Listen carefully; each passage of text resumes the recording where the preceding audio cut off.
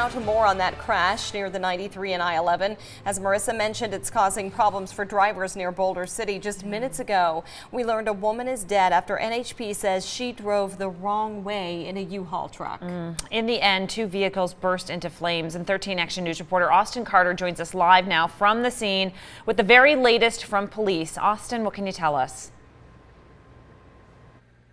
Yeah, Beth and Dana, as you just said, we've learned that this woman was heading the wrong way on the 93, coming from Arizona, heading towards Las Vegas when she slammed into the front of a UPS tractor trailer and ultimately lost her life. Go ahead and take a look at this still active scene here this morning, where you can see a huge NHP presence out here. You can actually see that tractor trailer right there. That is the UPS truck that woman slammed into. Now, as for the U-Haul truck that she was driving, well, you can't really make that out because it actually caught fire and really burned to the ground, burnt down to the road here just from the impact of this crash. That woman, she was pronounced dead here at the scene. Now, NHP did tell us that they did get some notification from law enforcement in Arizona that there was this wrong way driver heading down the 93 towards Boulder City, towards Las Vegas. That's when they got involved, but ultimately could not catch up with her in time before this crash happened. Now, the driver of that UPS tractor trailer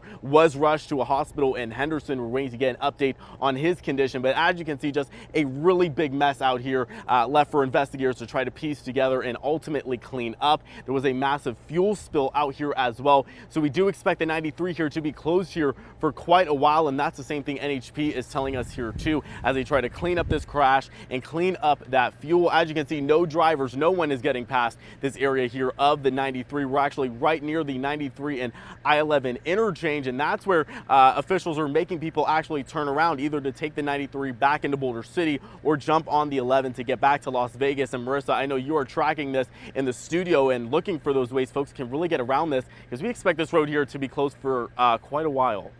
Yeah, Marissa just explained to viewers how to do that. Austin, thanks so much for that update. What a tragedy. Yeah.